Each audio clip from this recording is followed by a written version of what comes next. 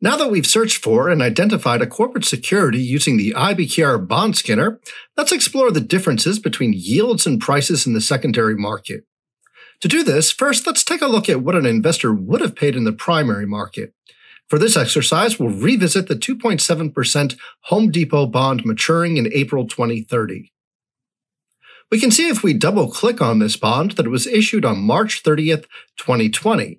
And according to the company's filing with the SEC, that it was sold at a 195 basis point spread over the on-the-run 10-year U.S. Treasury note yield, which at the time was 0.814%. The investor therefore paid 2.764% for the bond when it was initially issued, or in price terms, $99.44. Let's now take a look at the bond's price in the secondary market, which we see has now risen over 100.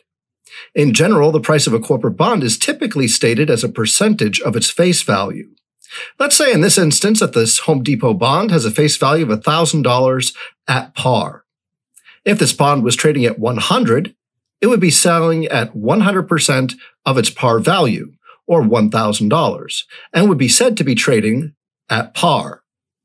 If it was priced at less than 100 at, say, 97, then it would be said to be trading below par or at a discount. But since it's quoted at a price greater than 100, then it is said to be trading at a premium. An investor that decides to purchase this premium bond will receive the 2.7% annual coupon, which pays out every 6 months, or $13.50 on a semi-annual basis, as well as the bond's face value of $1,000 when it matures in 2030. However, since it is trading at a premium, the investor will pay a higher price than if purchased in the primary market for the same coupon and return of capital. Looking now at the bid-ask yields on this bond, we see they are trading lower than the initial 2.764% level when issued.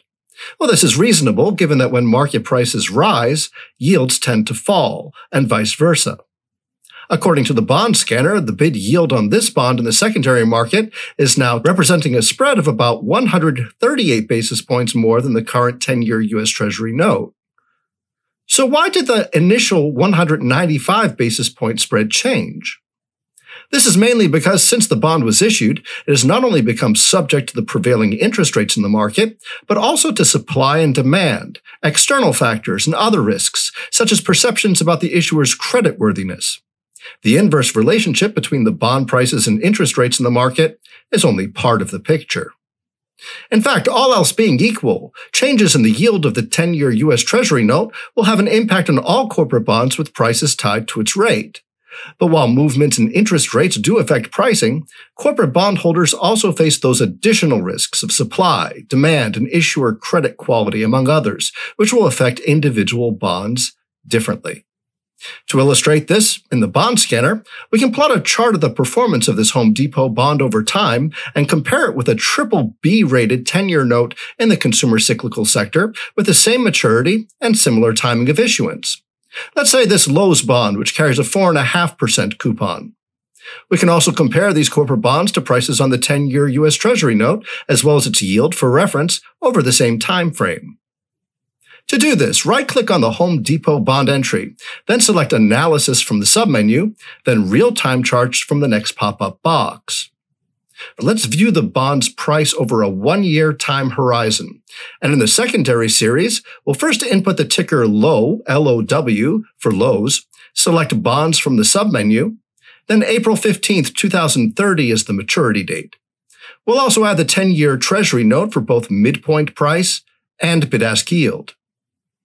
From this chart, we can easily see not only the relationship between the corporate bond prices and those of the government note, but also how Lowe's 10-year note has performed with respect to Home Depot's. You may recall from our lesson on interest rate risk that two corporate bonds with similar characteristics but different coupon values will have different sensitivities to interest rate movements. You may also note that credit risks for the two companies are somewhat different given their credit ratings and states of financial health. Higher-rated Home Depot, for example, may have lower leverage and better liquidity. However, while Home Depot may be in a better position to withstand government-mandated containment measures to prevent the spread of COVID-19 outbreaks, both companies have likely benefited from related fiscal stimulus over this period. And this likely resulted in increased confidence about the creditworthiness of Lowe's, prompting more demand and thus higher prices for its higher coupon bonds. Meanwhile, investors may also balance the risks in their corporate bond portfolios in several ways, including diversification by rating, maturity, as well as business sector, or hedge against risks with certain derivative instruments, such as interest rate or credit default swaps, to name some strategies. Corporate bond investors also face payments on accrued interest when making purchases in the secondary market and are subject to certain tax considerations. To learn more about these, we urge you to take our Traders Academy course on U.S. municipal bonds. In the meantime, it's now time to say congratulations. You've just finished our introductory course on corporate bonds.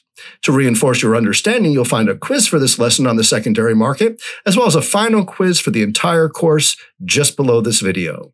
We hope you enjoyed the lessons and that you'll visit other courses on Traders Academy to help you improve your understanding of the tools and capabilities of IBKR's Trader Workstation. I'm Steven Levine for Interactive Brokers.